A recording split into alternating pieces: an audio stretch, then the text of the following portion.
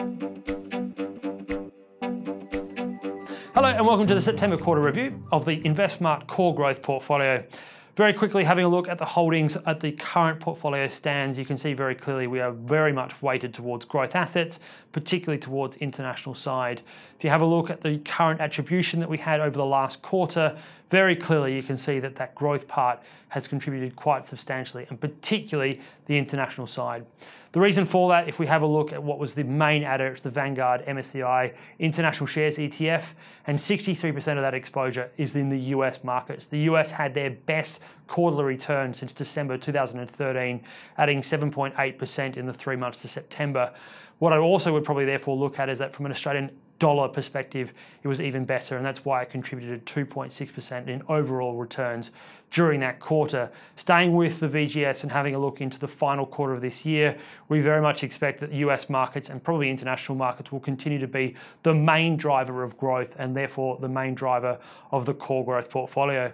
Looking to the domestic side of the portfolio, and we have a look at the iShares Core S&P ASX 200, it only added 0.54 of 1% over the quarter.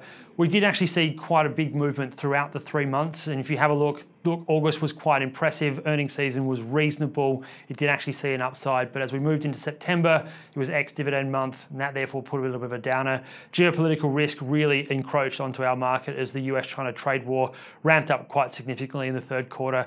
And finally, you can't go past what was going on at the Banking Royal Commission. It clearly did drag down the financial side of the market. Looking into the final quarter for also the Australian side, it's likely that those three main areas will probably filter in, and therefore we do expect that the Australian market will probably underperform its international counterparts. Looking to the outlook for the final quarter and also into 2019, there are a few things that we really do need to highlight, and that's probably US earnings season.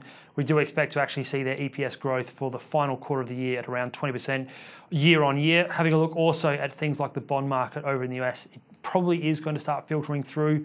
The US Federal Reserve raised rates for the 9th time in 3 years in September. It's incredibly likely that they'll do it again in December as well. It also therefore means that you are just going to see a little bit of tightness coming across the entire growth market as we move forward. We don't expect it to impact this quarter, but going into 2019 and 20, it probably will mean that growth will slow.